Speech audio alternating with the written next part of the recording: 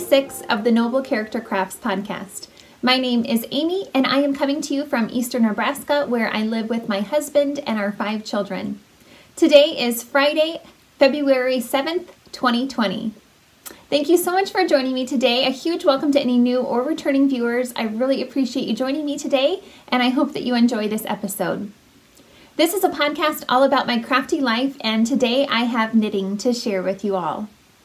You can find me online on Instagram at Noble Character Crafts, and you can also get in contact with me through my email at noblecharactercrafts@yahoo.com. I will have links to the places that you can find me in the description box below, as well as the show notes for this episode. I am currently hosting a make-along on Instagram for the entirety of this year. It is called the Make 9 2020 MAL, and it is for you to join in on the Make 9 Challenge, which is where you choose 9 projects that you would like to make in the year of 2020 and post a board or a grid of those 9 projects pictured in a grid type format, and put that on Instagram with the hashtag Make 9 2020 MAL. And that is the start of how you enter the make-along. And then from then on, the make-along is super casual, really. It's just a matter of you posting your progress pictures or any finished objects that you're able to complete from that Make 9 list. You are not required to finish all of the projects or even any of the projects. It's just an encouraging way for you to join in on the Make 9 Challenge, to show which projects you would like to make, and then for us to encourage one another as we try to make those 9 projects. I have decided to make 2 boards this year just because I really enjoy gift knitting, and so I decided to make a board specifically for gift knits, as well as a board specifically for projects that I would like to make for myself. But of course, you don't have to do that at all. It's just really, you're supposed to make 1 board, and it could be for gifts and personal projects combined. However you want to do it. Any crafts are allowed, so you could do, there's lots of sewing that you see on Make 9 boards, knitting, crochet, any kind of craft that you can think of, weaving, spinning, anything like that. It doesn't matter. If there's a craft that I haven't mentioned, it's fine. Cross stitch, anything that you can think of that you would like to make, you can enter it into the Make 9 Challenge. And whips are also allowed. So if there's a project that you have had on the back burner for a long time and you'd really just like to finish it up in the year, go ahead and add that to your board. That's perfectly fine. So it's pretty casual. I just want you to post a board showing which projects you want to make. That's really the only requirement. I originally had said that I'd like you to post your board before the end of January this year, but I've actually decided to go ahead and extend that as well. So if there are any of you that would still like to join in and you hadn't made a board yet, go ahead and make a board now, and we have the entire year to make our 9 projects. So there's plenty of time to continue to join in, and I would love to see what you all are making or hoping to make. As an encouragement, I just wanted to go ahead and pull a prize from those that have already been participating over on Instagram using that hashtag. And so I just randomly I looked at all of the posts that were already posted, counted them up, and did a random number generator and counted from the most recent to find out the winner. And the winner for this prize is Amy, who is A.L. Fenner on Instagram. So congratulations, Amy. I have a little prize that I'll be sending out to you, and it is this skein of yarn that I dyed myself. It is a one-of-a-kind colorway that I've had on hand for a while, and so I thought I would go ahead and get that sent off as a prize to you. I hope that you enjoy it. It's just a real light purple colorway, and then it's speckled with green and red on top. And I thought it'd be cute to pair it with this little mini, which is in my iron colorway. I am no longer dyeing yarn, but I was dyeing yarn, and this is one of the colorways that was in my shop. And it's a 20-gram skein. These are both on my Pitter Patter base, which is 75-25 superwash merino nylon blend fingering weight. And also with a new product that I received in the mail this week, I received this little additional gift that was sent with it. And it is a little stitch marker from A Needle Runs Through It, and it says, it's wooden and it's engraved. It says, "All you knit is love." It's super cute. So I thought I would send that along with the prize to you. So I hope that you enjoyed this gift, Amy. And I will continue to randomly draw prizes throughout the year to encourage you all as we work through our Make 9 list. So please continue to post your progress pictures on Instagram so that we can all see how everything is going with your projects. I have a finished object that I would like to share with you all this week, and it is the gradient wrap that I had been working on for a couple of months. I was able to finish that up, and I think it's lovely. I'm really, really happy with how it turned out. So this is a pattern from the Vogue Knitting Magazine early fall 2019 issue. It is this cover pattern that is pictured on the cover here, and it is a design by Mary Lynn Patrick. There's a few other pictures. And I knit this as a prayer shawl for my church's prayer shawl ministry. I don't have anyone in mind as to who it will be going to. I just made it to have on hand so that it will be ready to gift to someone whenever they are in need of a prayer shawl. So I am really happy with how it turned out. I did make a few modifications. I used a bulky weight yarn instead of a worsted weight yarn. I used a discontinued yarn from Lion Brand called Tweed Stripes in the Wildfire colorway, and it is 100% acrylic. I also modified the pattern in that I only did 4 repeats of the pattern instead of 6. So it turned out a little bit more narrow than the original pattern, but since it was a thicker yarn, it's not as narrow as you would think it would be. But anyway, I'm really happy with the size of it. I think it's a nice width to wrap around the shoulders nicely, and it's a really nice length as well. I was able to use up all of the yarn that I had on hand, which was, I think, 5 skeins. It turned out that it was 73 inches total in length. I did not change the needle size. I kept with the called for needle size, which was a US 8 5mm needle. And yeah, I'm just really, really happy with how it turned out. I think the texture of it is so beautiful, and I think it's really nice just to wear around the shoulders. It's a nice warm hug. And I think it's just super cozy, and I love the colors and how the yarn striped kind of on its own. It was really nice. So this was a super easy project, very mindless pattern, but I think that it's very, I love the pattern, how the texture really makes this kind of a basket weave type of look. I think it's so pretty. So it is, since it's bulky weight, it is a little bit more tricky than, you know, a fingering weight shawl to style in any other way, like wrapped around my shoulders. It's a little bit bulky, but you know, Nebraska winters are cold, and so hopefully whoever this goes to will really enjoy it and it will be usable for them. I hope it's not too bulky for whoever receives this, but I like it. I think it's wonderfully cozy, and hopefully whoever this goes to will enjoy it too. But I'm gonna wear it for now because I like it. So yeah, that was my first finished object. I was also able to finish a few more dishcloths. I've just been knitting through my cotton stash, and I only have really a few more colorways in my stash to knit through.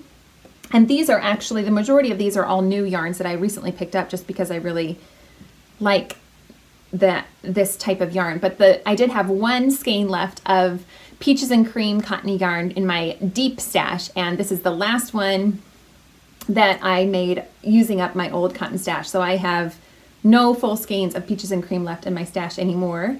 And I'm glad of that because it's not my favorite, but they do make nice dishcloths. So anyway, this is the bright Chartreuse colorway.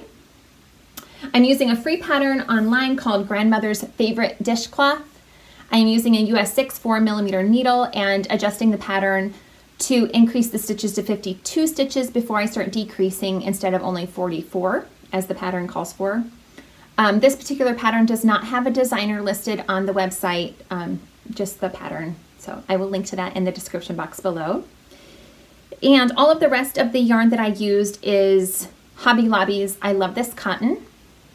And I have 6 done from that. I have 2 in the Spunky colorway, which is a really fun colorway. I like knitting with the variegated colors especially.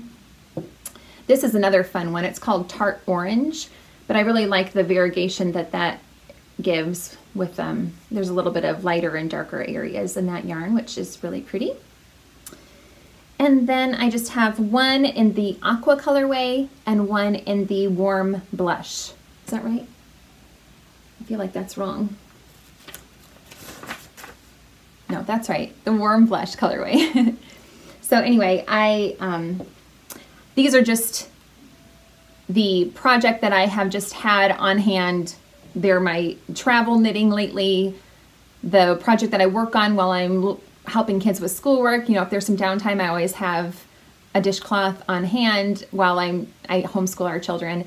And so if, you know, they're working on something and I have a little bit of downtime, I'll just knit on a few rows, or while I'm listening to them read aloud to me, I'll knit on them. So anyway, it's just my easy project that I seem to always have one going at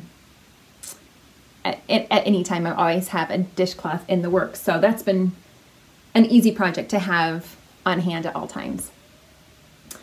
All right, so on to my works in progress. The first one I have to share with you, I have shown for the last couple of weeks. It's just in a felted bag that I got from my husband's aunt. And I'm not going to show this in its entirety like I did last time I recorded, because I haven't put it on a larger cable again like I did last time. But this is the Excavation blanket that I am knitting using lots of scraps. Every time I finish a fingering weight project, I add a stripe of color to this blanket. And I was using this project for the Make 30 for 30 make along that Natalie of Knitty Natty was hosting. It started early January and ran into early February. So that's officially over, although she's continuing to very casually host that make along still. So if you want to participate, it's just for you to choose a project and knit for it or crochet on it, however, whatever craft it is, work on it for 30 minutes every day just to see how much progress you can make in that amount of time. So I am currently caught up with adding yarn to this project. I think I started to say but didn't finish that whenever I finish a project using fingering weight yarn, I add a stripe of any left. If I have enough left over from that project, I will add a stripe of any colors that I used in that project to this blanket. This is a free pattern by Jana Pihota. Super easy. You don't have to weave in any ends. You just leave tassels at the end of each row, and well, every other row, I guess. You cast on, or you add a new color, you leave a tail, you increase, knit across, increase again at the other end, knit back across, and then cut the tail again so that you have this pretty fringe, or yeah, fringe at the end here. So I have added all of the yarn that I have. Well, it took me, I had added a bunch of yarn from the Advent socks that I had made using tons of different scraps. So I had a lot of different colors to add to this blanket from that project, and I was able to get all of those added. And so I'm currently caught up with all of the projects that I have knit, you know, adding that color to this blanket. I am using the recommended needle size, which is a US 2.75 millimeter needle. And all of the needles that I use are Chowgu.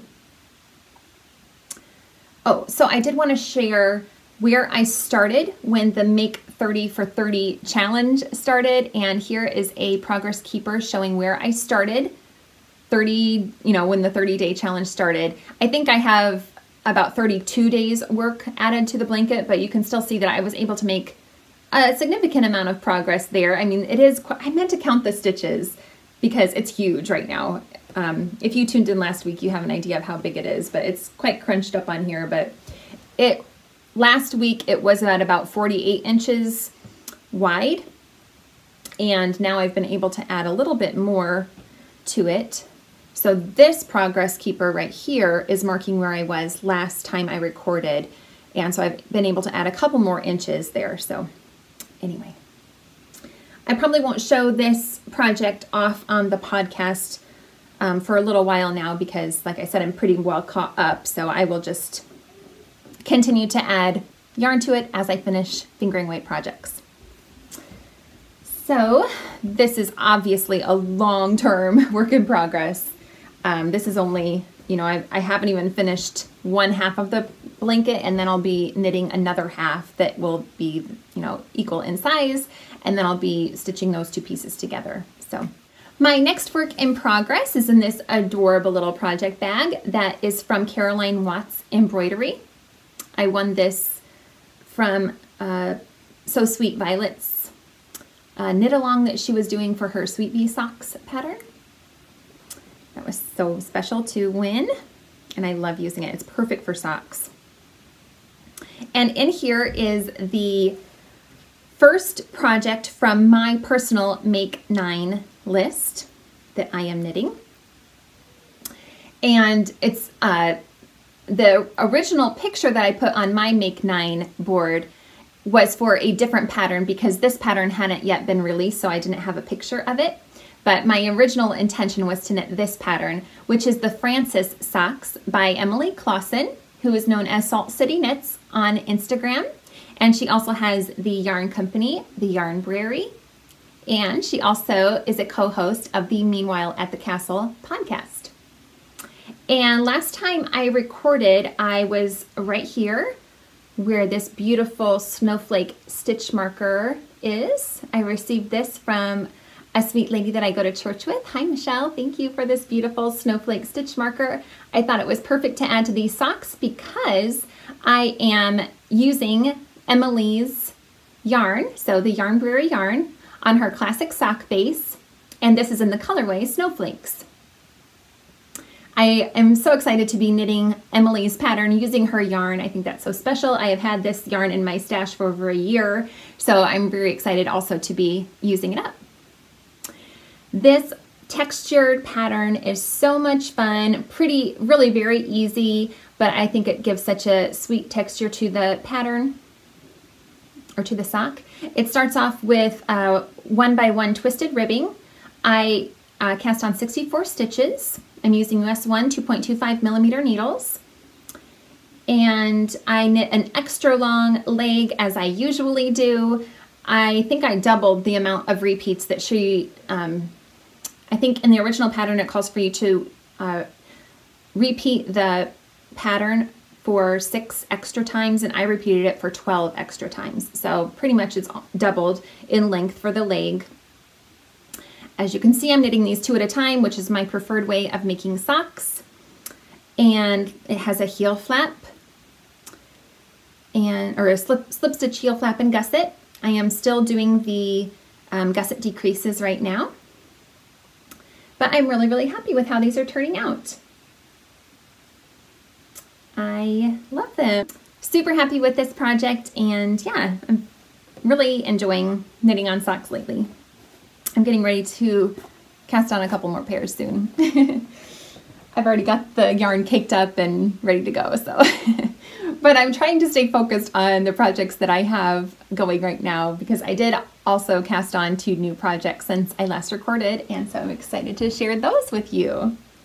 The first one I have nestled in this cute little basket that I picked up at my thrift store, one of my local thrift stores. Whenever I go to thrift stores, I always check out the baskets. Although now I'm kind of at the point where I have enough baskets, but I just really I love baskets, and so I always check them out when I'm at the thrift stores, and they work really well for knitting projects, especially ones that aren't very transportable. And this one is not transportable because it is a full brioche project, so it takes a bit of concentration. This is the 4th project from my Make 9 gift list. And this is so much fun. This is the Rauli shawl, which is such a pretty pattern, and it is by Amelie, I believe is how you say it. She is a French designer and has so many gorgeous patterns, but this is the first time that I have ever knit one of her patterns. So isn't it stunning? I love it so much. It's just a work of art. I mean, I don't feel like I'm not trying to boast my own or toot my own horn. It's just that the pattern is a work of art. It is so well written, and I really cannot wrap my head around how this design forms. I'm just knitting it line by line and doing what she says, and this is what happens.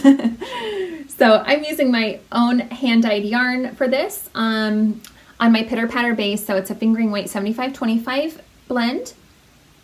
The two different colors that I'm using are my Honest colorway, which is, it's got kind of a light tan, light brown, sandy colored base, and then it's speckled with brown and deep plum, but then the brown really breaks into kind of oranges and blues sometimes too. And then the other color that I'm using is a solid black Night. It's my Night colorway. I am using the recommended needle size, which are US 6 4mm needles. I am knitting this for a very special lady that I go to church with, and I'm super excited to make this for her and gift it to her. As I mentioned, I love gift knitting, and it's just really a special process knitting a gift for somebody, because, you know, I really am careful about what colors I choose for them. I try to really think about or be observant of what colors they wear a lot.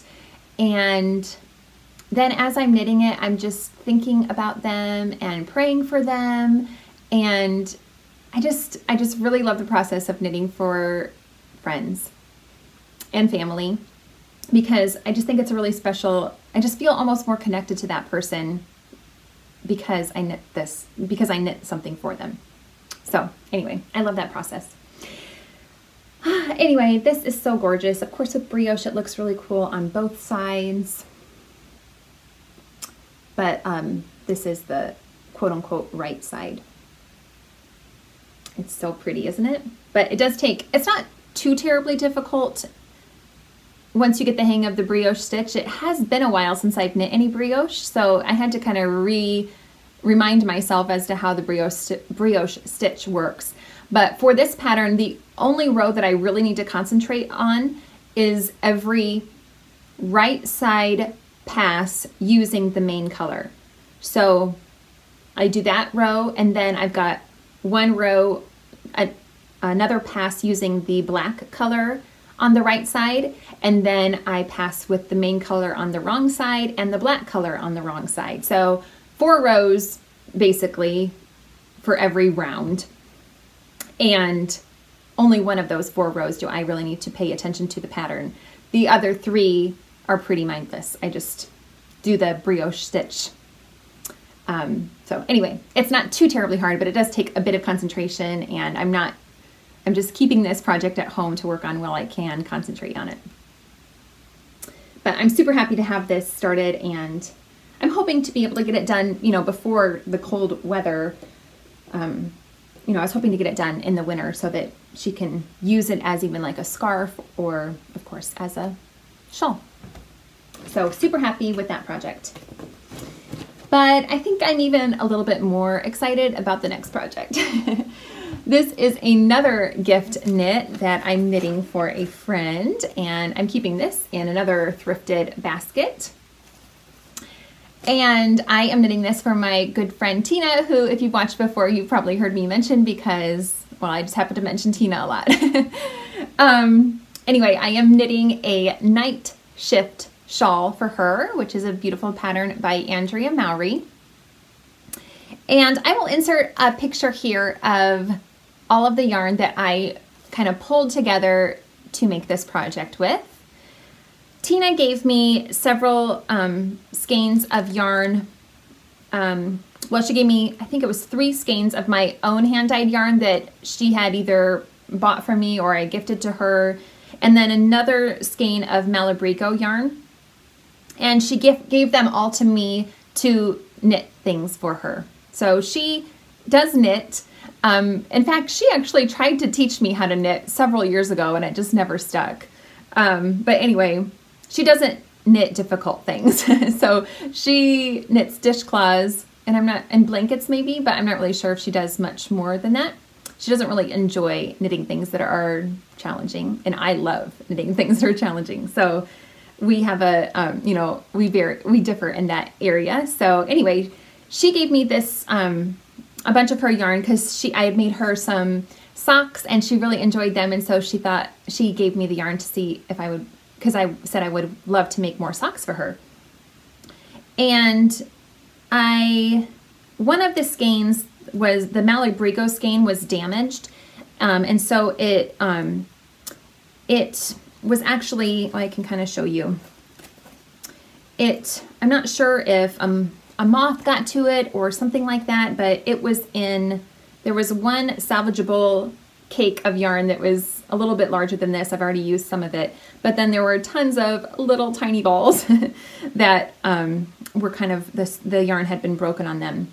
I did give it a full freezer treatment, so in case it was a moth that had damaged it, I didn't see anything in the yarn as I was scanning it up or winding it up or anything, but just in case, I did freeze it for, I think like 48 hours, took it out for at least 24 hours and then put it back in the freezer again for another round. So I'm pretty sure it's well taken care of. But anyway, and this yarn, this Malabrigo yarn does not have any nylon in it. It is their sock base. And so it's just 100%, I don't know why they call it a sock base when it doesn't have any nylon in it, because I don't think that would be super great. I have tried to make socks with no nylon and have had bad success. They have worn holes in them very quickly. Anyway, it's just 100% merino wool, and this is in their Archangel colorway. And anyway, so I wasn't going to be able to make socks with this, and I asked her would she like me to make a shawl, and I sent her a few pictures of shawls that I thought might work, and she sent me back pictures of the Nightshift shawl. Lots of different color combinations that she loved. And so at first I was like, well, this isn't the right type of yarn. The Nightshift shawl is calling for hand spun, you know, spin cycle yarn that has that hand spun look, and I don't have any hand spun yarn.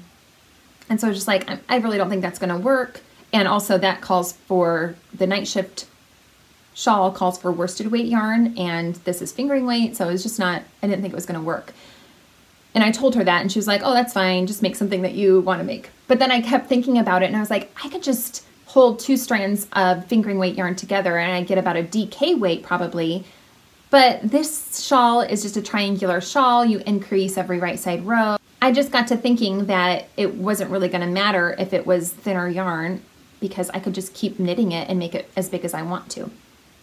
So you saw all the colors that I had kind of chosen for this project, and I'm just holding, I kind of have 4 different color families. So I have kind of a brown section. The Malabrigo yarn, I have kind of some other ones that match it. I've got this corally color and burgundy. So those kind of are one color family. I've got some oranges. Most of these are my own hand-dyed yarn, like one-of-a-kind skeins, but I do have some knit picks, stroll tweed in here as well. So I've got some orange and gold kind of colors. Those are one family. And then I've got a little bit of green and teal as well. So that's the other color family. And I'm just alternating them, and I'm really not following the pattern very much as far as changing colors. I'm just kind of doing it as I want to. And yeah, it's working out really well. I'm really, really enjoying this project. So, show it already. I've made a lot of progress on it already, and I love it so much. Look at that! Oh, I think it's so cool. It's really, really fun to work on. Super easy. Once you get used to the stitch, it's mindless, totally mindless. So I love it. I love all the color changes, and seeing the different colors together is so much fun. Super easy pattern. Like I said, you just, keep increasing. So I'll just make it as big as I need to so that it's a nice size and, wearable. So I'm really loving it. It is mosaic knitting. It's the first time I've ever done any mosaic knitting, and it's super easy. It's just slip stitches, so it's working out so well. I'm loving it. I didn't change the needle size. I'm using the recommended needle, which is a US 8 5mm needle. And I'm so happy with it. Hopefully you will love it, Tina. I think you will. She really loves kind of autumnal colors, warm, rich tones like I do, so I think she'll love it. I hope so. So, and I think I have pulled plenty of yarn. I'm sure I won't need all of the yarn that I've pulled for this project. And so I'm thinking I've thought about even making another shawl for myself, or even doing the pullover that Andrea Mowry has designed using the same stitch, which is the Shifty, I think. Anyway, I might do that too because I just love it. So, super, super happy with this project. Isn't it awesome? I love it. I love it so much.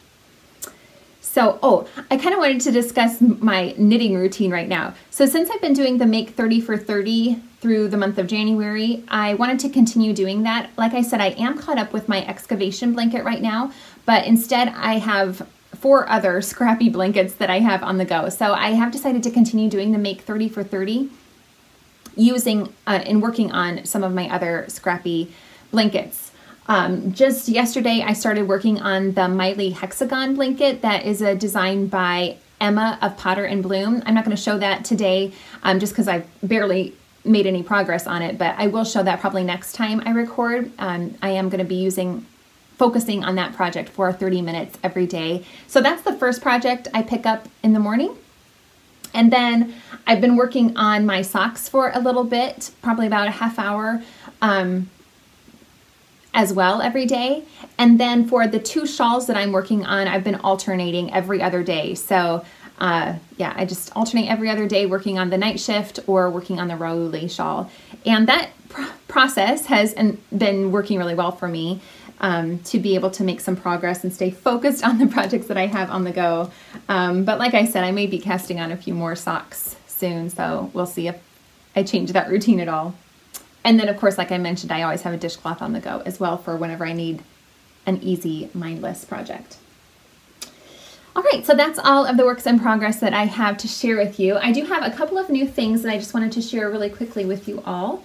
The first, like I mentioned, that little progress keeper that is going with the prize that I'm giving to Amy, that came along with this gauge ruler that I ordered also from A Needle Runs Through It. And I've wanted one of these for a really long time, and it was really well priced. I just got it on their Etsy shop, which I will link in the description box below. And yeah, I'm super happy to have one of these on hand to make gauge swatching a lot easier. It's a really good quality wooden gauge ruler. And then I also got a new book, new to me. It's not a newly published book. It's called Vintage Knits, and it's by Sarah Dallas with Yester Knits. And it was published back in 2002, and it is full of inspiration from vintage patterns that they have reworked into, they've rewritten, I guess, into modern terminology. But you do still have, for the garments in this book, you do still have the traditional construction of knitting garments from the bottom up in pieces, which is not my favorite, but it's just kind of, it's what you're going to get with vintage patterns. And I really love the look of vintage patterns. So I thought I would just show off a few of these that I really like. Here's the first one, which is called the short-sleeved ribbed lace sweater. And they made this using cotton yarn, and I think that this would be really a great sweater to have on hand for the warmer months. And I think almost all of the, well, many of the sweaters in this book have short sleeves. And my main apprehension to knitting bottom-up garments is the sleeves, making sure that they're the right length. And it's very difficult to determine that when you're knitting, when you can't try it on. But if they're short-sleeved, then it's not as crucial, I don't think. So anyway, I think this pattern is very, very pretty. I think it's really a lovely stitch. The next one I want to show you is these gloves. These are just called Fair Isle gloves, and I think they're so pretty. I've never knitted any gloves before. I've knit mittens, but not gloves, so I'd really like to give those a try. I love this sweater. I think it's so cute. It is called the short-sleeved wavy line sweater. And another issue with vintage patterns is that the sizing is pretty limited. I think this is one of the sweater patterns in here that they do not make in my size. So if I did make it, I would really need to make some adjustments to make it bigger to fit my bust circumference. The next one I want to show you is called the Fair Isle cardigan. And it's just so pretty. I really love it.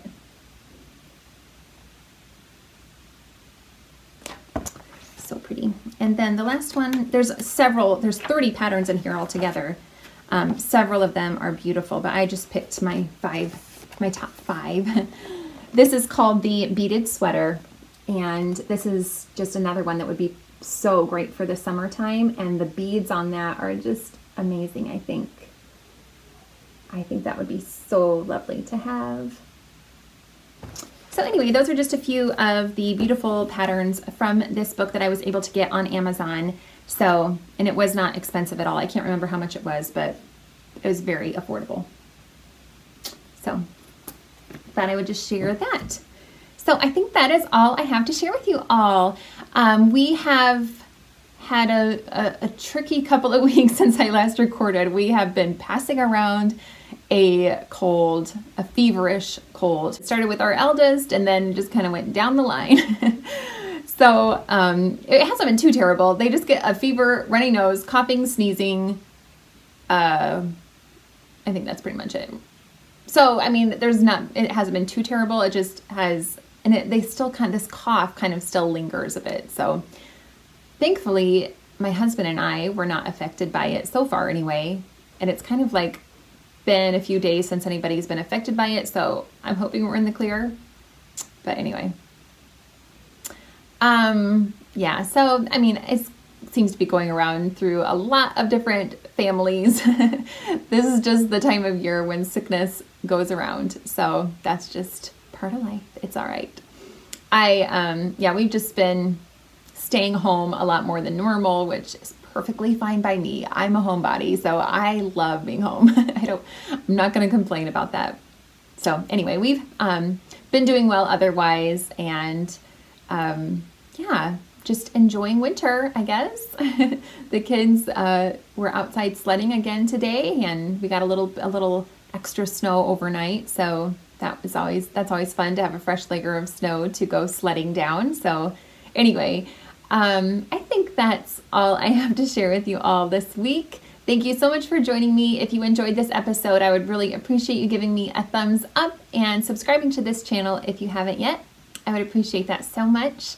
I hope that you all have a great couple of weeks ahead. Thanks again for joining me. Bye.